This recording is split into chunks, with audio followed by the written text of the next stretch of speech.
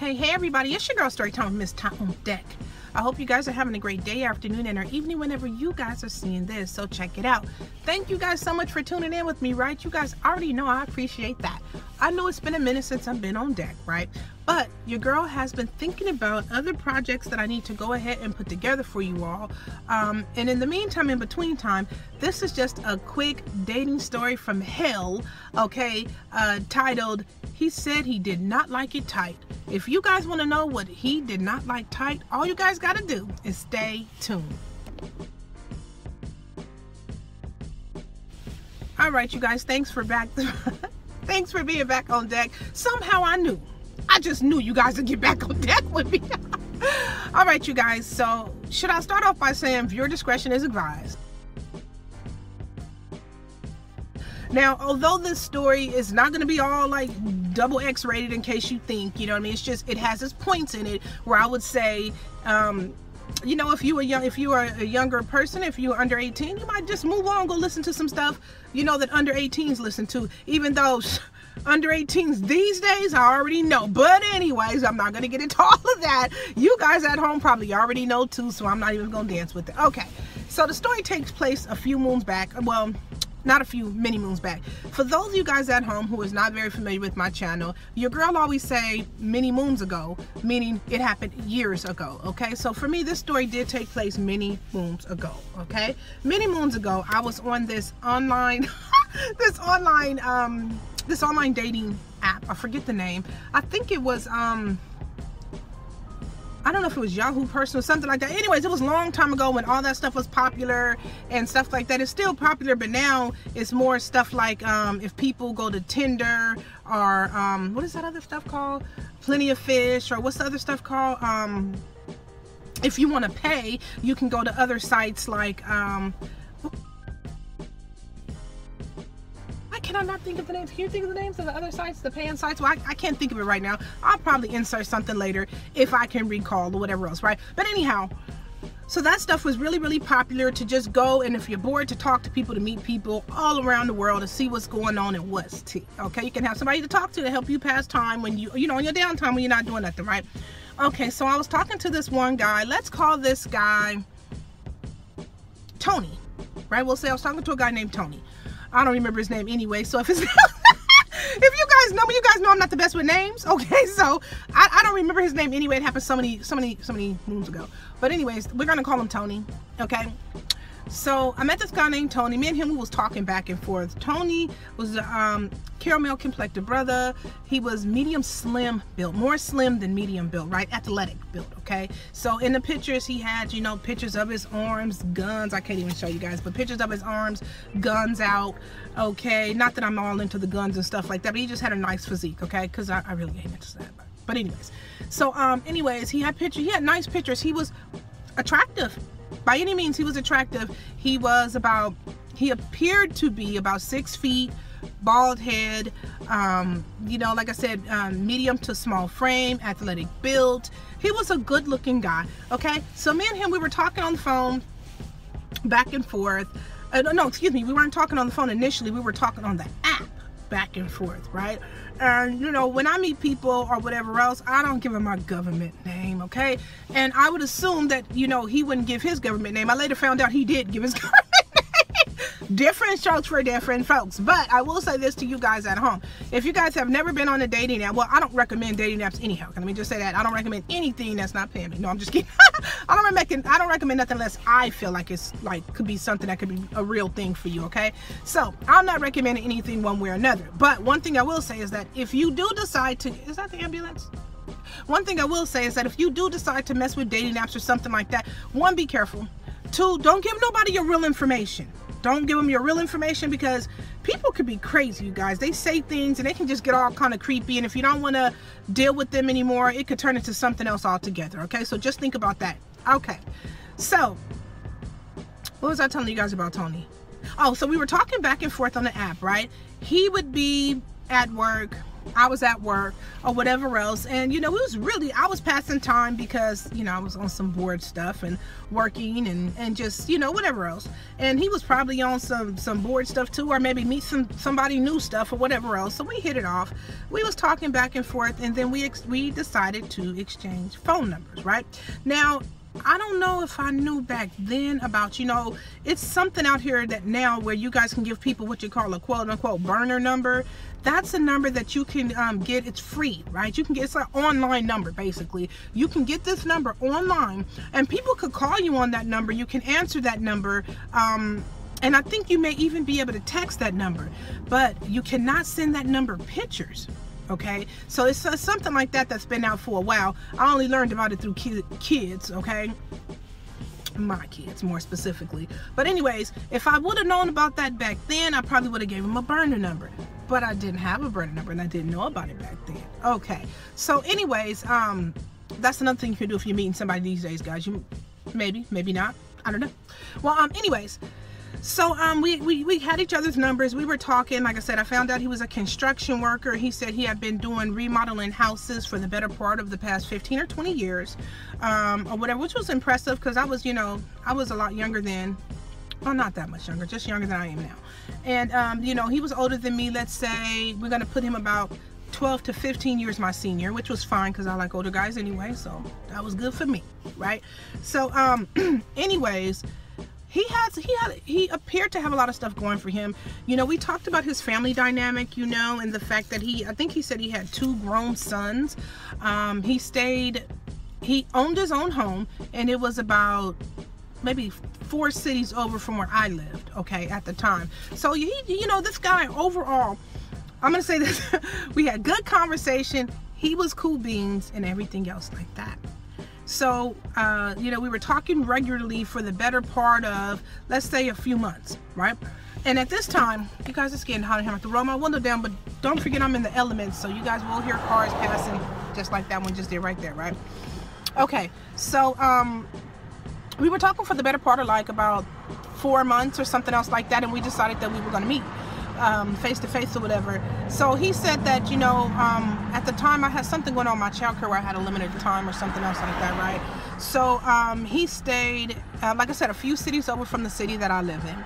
So I agreed to meet him in the city, excuse me, oh gosh, in the city that he lived in, because I didn't want him to be in the city that I lived in. You know, I don't know, just whatever else what was going on in my life right then and there. Just I didn't want nobody too close for comfort for me in my city. And then sometimes I feel like people get creepy, like, you know what I mean, they could say that they're leaving or whatever else, so they could be watching you leave, and then all of a sudden they're like really following you or something else like that. Call me crazy, but I've had it happen. Okay, so anyways, so we agreed to meet in his city. I caught the train out there because I didn't want to drive. Where it was a good distance from me, I just didn't want to drive, so I caught the train out there. He picked me up at the train station, right?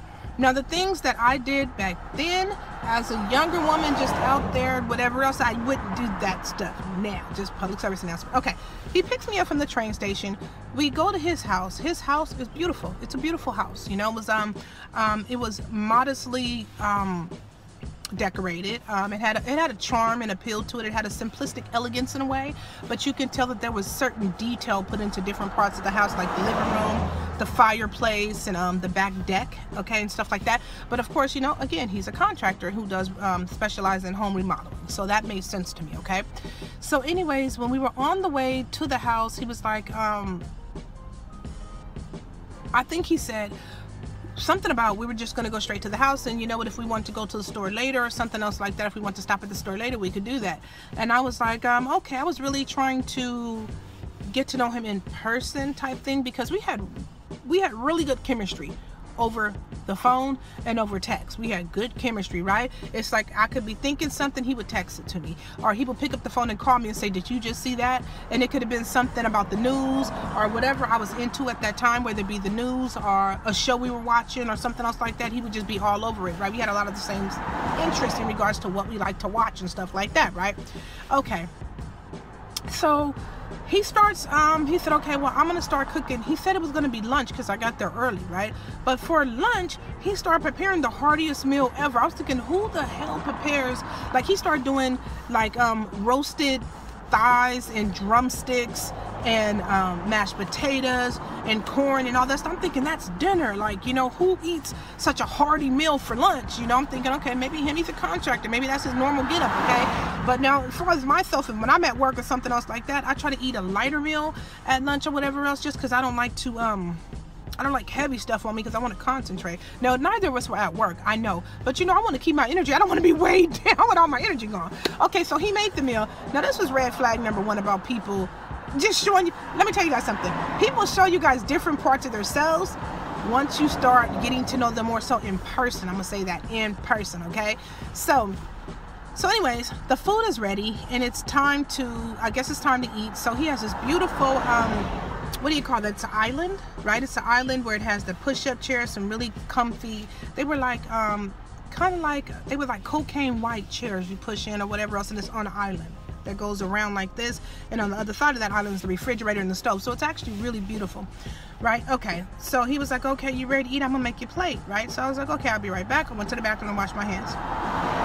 I come back out, I see on my plate, he just, you know, he took the liberty of putting like, I think it was like two drumsticks and some mashed potatoes and some corn.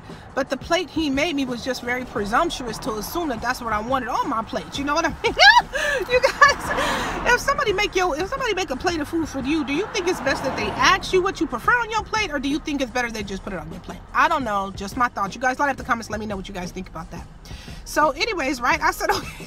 Oh, but let me tell you what was on his plate. On his plate, he had like 3 big thighs. The thigh meat, you know, he had like 3 big thighs on his plate, like mashed potatoes, same stuff I had, just like his proportion was crazy, right? Now, I wouldn't have had that proportion anyhow, but I was like, well, why the hell didn't he ask me if I wanted a thigh, right? So I was like, well, so I said, Tony, I noticed when you made plates, you gave me drumsticks. I was like, why didn't you put a thigh on my plate, like 1 and 1, like 1 drumstick, 1 thigh?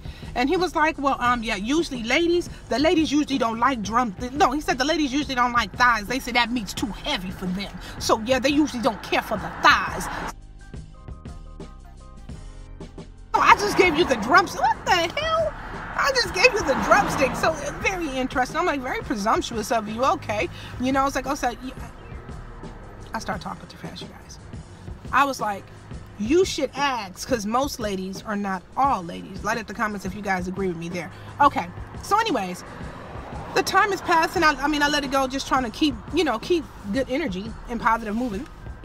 So he says, would you like a glass of wine or whatever else to have? I'm like, it's early. To me, it was early because it was like early afternoon, but I'm thinking we eating a hearty ass, who eats, you know, roasted chicken, mashed potatoes, and corn. You know what I mean?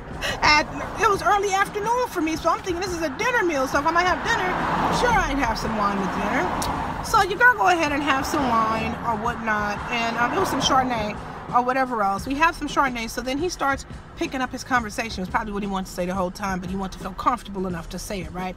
So he starts talking about, we start talking about intimacy and stuff like that. And he goes on a mini tangent with telling me, I don't like a woman tight. I do not. They can't do nothing for me if they too tight. I do not like a woman tight. I like them big, loose, and sloppy.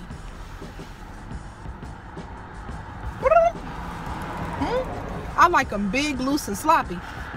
I'm already thinking, no pun intended, but I'm thinking, well, there's nothing I could do for you between you and I, you know. I didn't say nothing, you know. I was just thinking, now that right there was a lot, okay? That was a lot. I did not need to necessarily know that.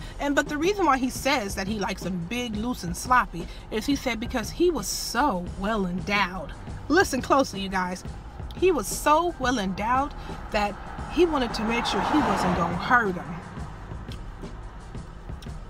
Did you guys hear me? He was so well endowed that he wanted to make sure he wasn't going to hurt him. And I was saying to myself, now this is a really heavy conversation, right? The reason that the conversation is heavy is because you don't think it was mighty presumptuous of you to assume that just because I came over here to have a meal with you or have some wine with you that I was going to sleep with you? So so if you didn't think I was going to sleep with you, then why did you start telling me how well endowed you were? Okay, then you start telling me you don't want nothing tight. It got to be big, loose, and sloppy in order for you to enjoy it, because you so well endowed that you've had a reputation of hurting the ladies. You know what I mean? Now, to some people out there, okay, I already know. Some people out there would think that this was mighty of excitement or a jolt, but it wasn't for me at all. I was thinking that's pathetic, because I don't know if he could have been playing it two ways in my head, because I'm very analytical, okay? He could have been going for it two ways. He could, be testing me to see, is she the daredevil type? If I tell her I'm so well endowed that I can potentially hurt her, is it going to make her more excited to run and want to jump on the ride and give it a shot, right? And I'm thinking, hell no, because I don't play into manipulation like that, okay? And another thing about it is, he could have been thinking, if she ain't no good, if she trash, could I let her... If she ain't no good and she trash, sorry you guys, I just got a text message. Okay, if she ain't no good and she trash, can I convince her still? Can I have some, please? If I tell her I like trash, she'll still give me some, right? Y'all let in the comments and let me know what y'all think. Where do y'all think he was coming from with that I don't like nothing tight. I like it big, loose, and sloppy, because I'm too well endowed and I'm scared I might hurt him. Light up the comments and let me know what you guys think about that. You guys, this is a very random story time. I know, okay? But here's the whole thing.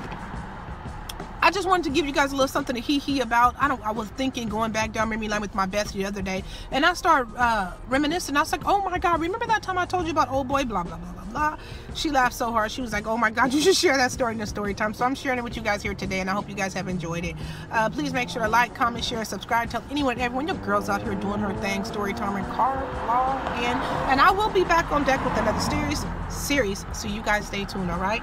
Like I always say, there's always another story to be told. But for now,